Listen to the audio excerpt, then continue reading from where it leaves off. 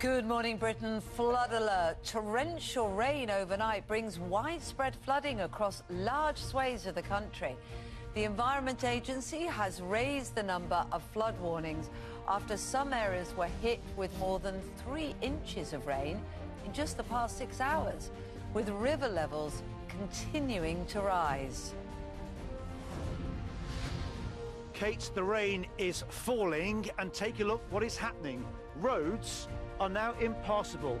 This is the M5 near Bristol. Cars and drivers have been stuck in floodwater overnight. Breaking news, Sir Keir Starmer has met Donald Trump for the first time. The two men were joined over dinner at Trump Tower by Foreign Secretary David Lammy, who has previously described the former president as a dangerous clown. Prince Harry's not for turning. Former Prime Minister Boris Johnson reveals how his manly pep talk failed to persuade the Duke to stay in the UK. Against all odds, we meet the man who survived an attack by a hippopotamus.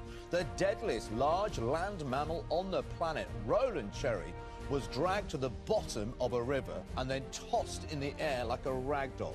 He'll be telling us the miraculous tale after 8 this morning.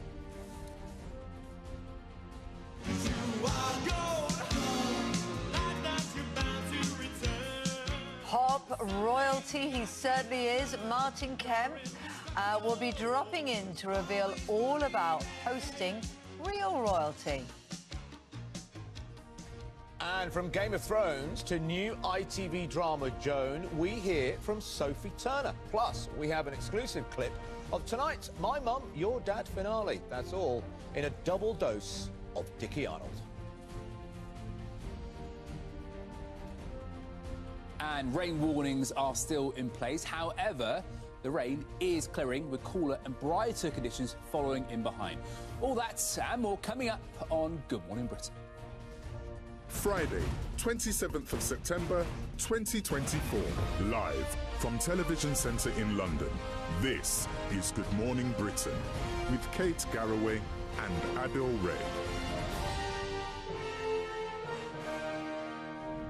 Good morning to you. My goodness me, what a series of stories this morning you're waking up to. Flooding is our main story.